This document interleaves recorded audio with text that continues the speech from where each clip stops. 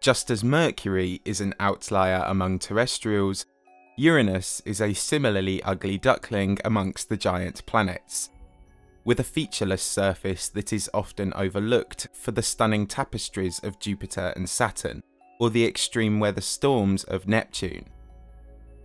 But Uranus's most striking characteristic is not immediately visible simply by studying its surface. For that, we need to look beyond the planet's atmosphere, where we find its chaotic collection of satellites and ring system propagating vertically over the planet. Uranus is the only planet in the solar system which spins on its side. Unlike the other worlds, which whiz around the sun like wonky teacups, Uranus rolls through space like a snooker ball, wheeling its rings, moons, and even its magnetic field along with it. Now remember earlier how we established that the Earth's 23.5-degree tilt is the result of an impact tipping the planet over? Well, Uranus's nearly perpendicular axial inclination is also thought to be the result of a collision.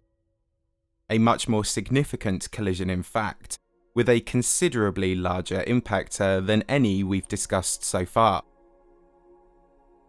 As we mentioned, this far away from the sun's warmth, it becomes cold enough for volatile substances like water, ammonia, and methane to freeze solid and supplement the growth of planets.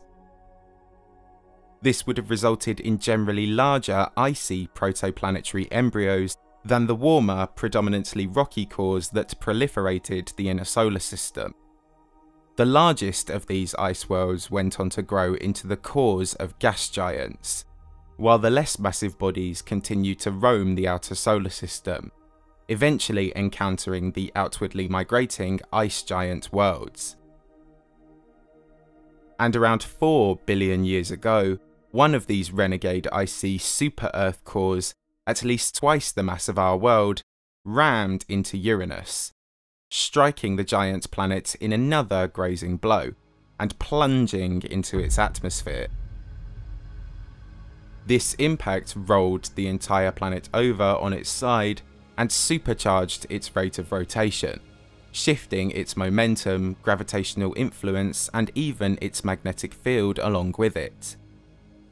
Unlike during the Theia impact, simulations of this collision show the progenitor super-Earth shattering inside Uranus's atmosphere, with the resulting debris largely absorbed rather than ejected.